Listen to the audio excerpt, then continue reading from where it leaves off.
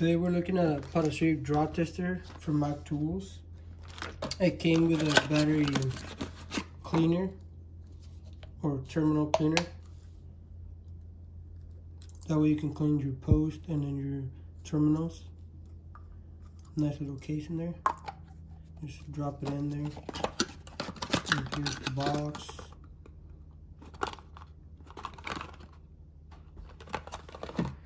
And basically what it is to check if you have a draw on your car. Basically you disconnect the battery, put one side to your battery, the other side to your cable, and then hook it up to your meter. And then all the voltage is going to be going through your meter. That way you can measure your amp draw. That's the back side.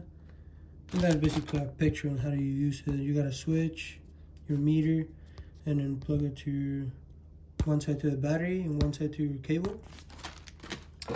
And then right here we have the tool, 2 clamps. It's got an inline fuse in here. This one, that's a 10 amp fuse. It's already in there. And it's got another one on the other side. So here's the switch, you turn it on and off. From Mac, and then that's your tool number. And here's another fuse. That's a 7.5 amp fuse. It's already in here. And then this side you can hook it up directly into your meter, and then you can back probe it from here if you want to check voltage readings or something like that. So basically I'm going to show you kind of how it works with ohm meter, with an ohm meter. I gotta set up on ohms, but when you use this on a car and your battery and all that stuff, you want to put it on amps. And there's different meters, so make sure you know how to set it up on amps and everything when you're doing it. So I'm just gonna put it there and show you how basically the switch is working on this thing. So basically right there we got an open circuit, which the switch should be open right now because it's off.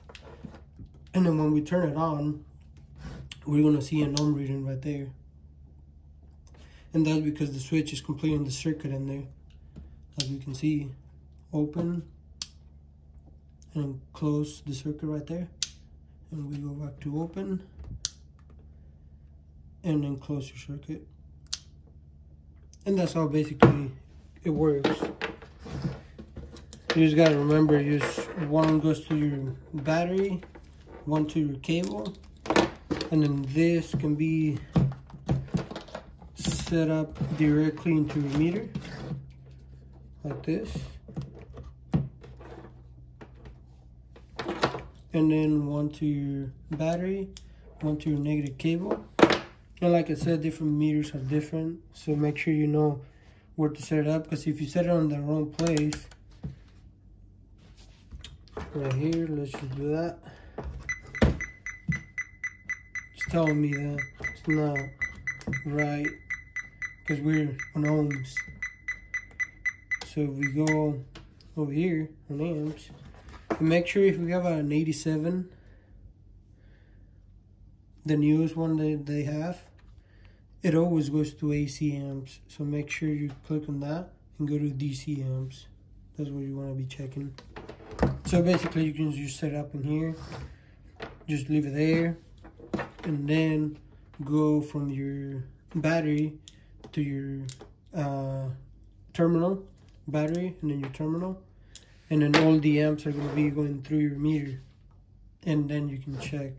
That way you can check your draw on it. And if you wanted to do a voltage drop on it, I guess you could do that and back probe it or whatever you need to do. Or even on one of these, you could check for like voltage or something like that. You can just do that and then set it on your voltage. And then you can turn it on and off, whichever you want to do. It's got different uses, so it's a nice little tool to have. It just depends if you need it or not. Thank you for watching.